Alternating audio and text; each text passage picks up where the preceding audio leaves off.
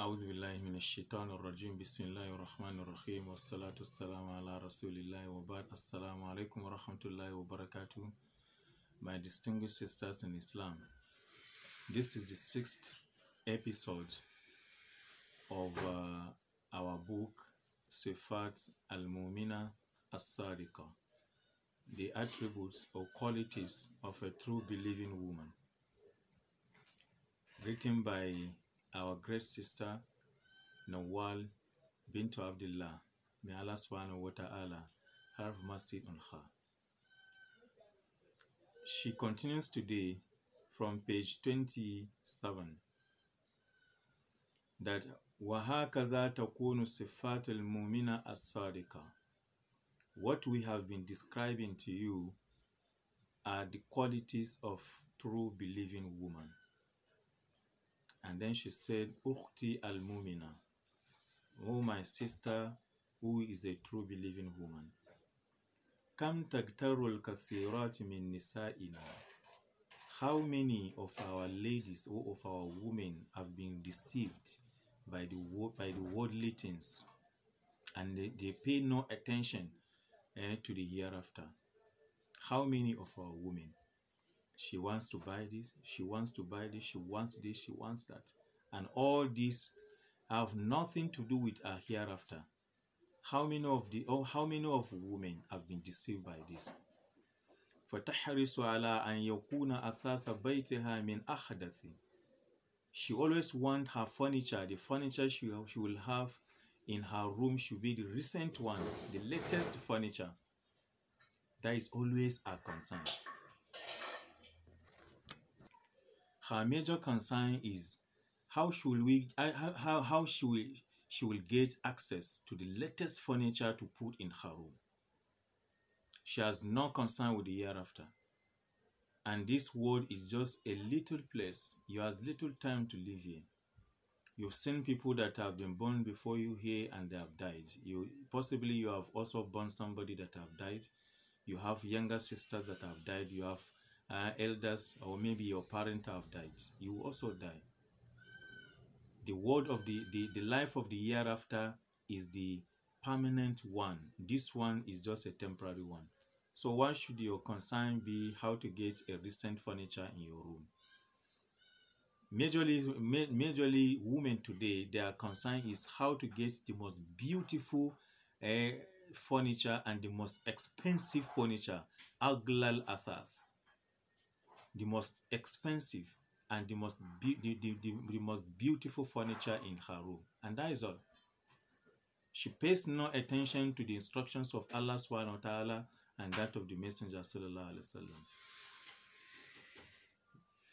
If we look at the life pattern of the wives of the companions of the Prophet sallallahu alaihi wasallam, especially the wives of the Prophet sallallahu alaihi wasallam, who have access to every fund. They were rich, but they did not do as we are doing today. We told you that Sayyidat Aisha gave out 70,000 dirham for Sadaqah according to Urwa ibn Zubayr. Sayyidat Aisha, but she has no more than 2 or 3 clothes.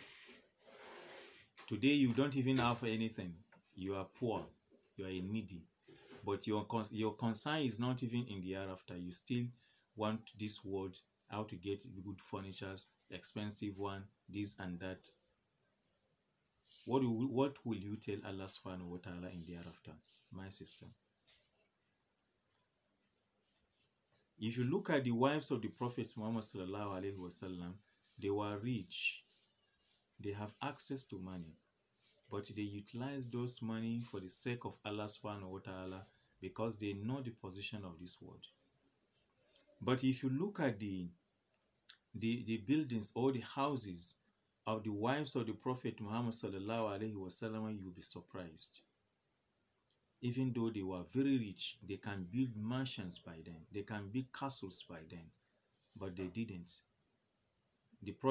This wife of the Prophet sallallahu alaihi wasallam lived together with the Prophet sallallahu alaihi wasallam in small rooms. The rooms in which they lived in were not mansions. Even though they have money, that even if they want to build anything that is more than mansion, they could have built it. But why they did not? They understand the actuality of this world. What this world stands for is a temporary place, not a permanent place. And that is why they did not invest in it. Instead, they invest in the permanent place.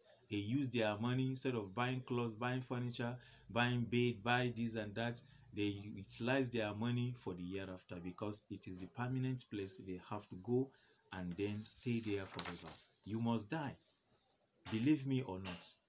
And then you should also prepare for this death if you know that you die. The Prophet ﷺ lived in these small rooms together with his wife. Even though he has access to money, even if he wants to live in the most beautiful place in this world, he can do that. But he didn't. It was reported by Al-Hasan al-Basri, one of the great students of the Sahabas of the Prophet ﷺ, that Al-Hasan al-Basri said that kuntu adkhulu buyuta azwaj an-nabi sallallahu alayhi wasallam fi khilafati Uthman. Al-Hasan said that I used to enter into the houses or rooms of the wives of the Prophet Muhammad sallallahu alayhi wasallam during the reign of Uthman ibn Affan. فَأَتَنَاوَلُ سَقْفَهَا بِيَدِي. And if I raise my hand up like this, I will touch the roof of their rooms. Very small rooms. These are the people that have millions of naira, but they utilize them for the sake of Allah subhanahu wa ta'ala. They should have used this money to build mansions and castles, but they didn't, because they know that this hereafter is the permanent place, and that is the place they work for, according to Al-Hasan al-Basri. When Walid, one of the Khulafa of Banu Umayyah, wanted expanding the mosque of the Prophet Muhammad sallallahu alaihi wasallam, and this expansion will have to consume the houses of the wives of the Prophet Muhammad sallallahu alaihi wasallam, and he destroyed them and built another houses for them somewhere. Sorry, the masjid, because all the wives of the Prophet Muhammad sallallahu alaihi wasallam by then have died.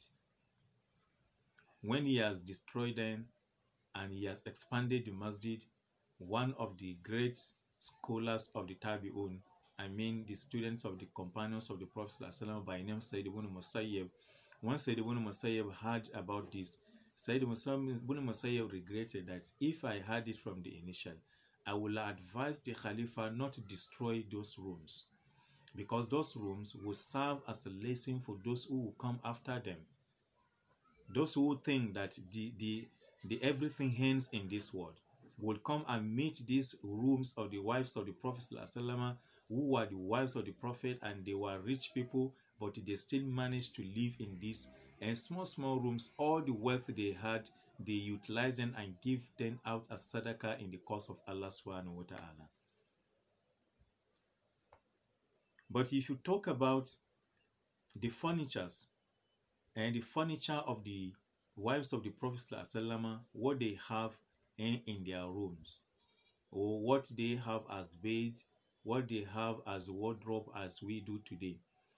It is reported by Sayyidatu Aisha, may Allah subhanahu wa ta'ala have mercy on her, that the bed of the Prophet sallallahu alaihi wasallam, or let me say that the bedding of the Prophet sallallahu alaihi wasallam was made out of skin. That is where he slept on. The Prophet sallallahu alaihi wasallam has opportunity of, if he wanted sleeping on gold or silver or diamond or pearls or anything expensive than even these things, he would do, but he didn't. He was sleeping on a bed that was made out of skin, and he was contented. What is the reason of their contentment? Because they understand the position of this word. They know what this word stands for.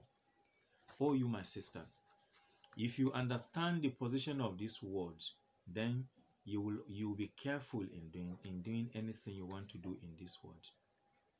But the big lesson is that How many people have heard these statements we have read to you? And how many of us can work according to it or change for better? If you change, it's better. Because this world cannot take you anywhere. It's just a small place. Temporary small place. Let me describe it like this. Temporary small place where some people think that they will be dwelling here forever and ever. Highest you can spend here is 100 years. And anytime after 70, 80 years, you are useless. Then you're waiting to go for your permanent dwelling, where you did not make any preparation for. You didn't prepare for it, so you are prepared to fail. That's just as the saying says, that failure to prepare is another preparation to fail. We meet another episode, inshallah. May Allah subhanahu wa ta'ala be with us. Barakallahu fina wa fikum. Assalamu alaikum wa rahmatullahi wa barakatuh.